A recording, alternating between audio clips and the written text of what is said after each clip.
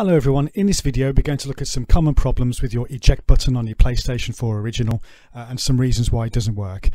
But if you want to head over and click on subscribe and then we can get started. If when you hit the eject button on your console it doesn't make any noise whatsoever and the disc isn't coming out of the console, there's a problem with the eject switch.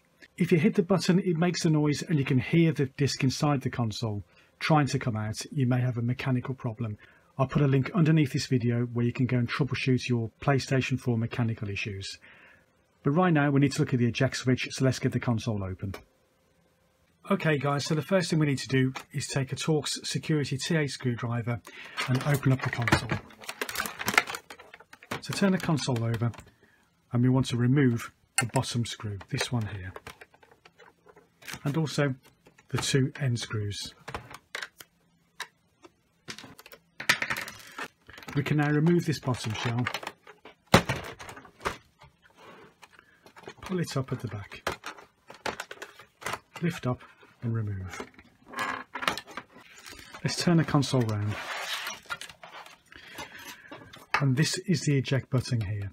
So the first thing to do is make sure that it's clean. So this metal contact here gets covered in dust and debris and you need to clean it off. So with some paper towel, just give the contact a nice clean.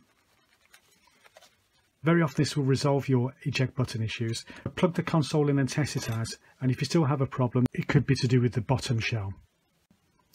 So now that you've cleaned the contact, plug the console in and we need to test this contact and make sure it works before we do any further troubleshooting. So I've now got it plugged in and you want to hear, when you put the finger on this little contact, you want to hear the beeping noise like that. So we know that the drive is working. So the next thing to do, if your console still doesn't eject any discs, we need to look at the bottom shell to make sure it's touching this switch properly. So let's take a look at the shell. If we take a look at the inside of the shell here, this metal contact actually touches the switch on the Blu-ray drive and activates the switch. You need to check the shape of it, and the shape needs to be exactly like I'm showing you here.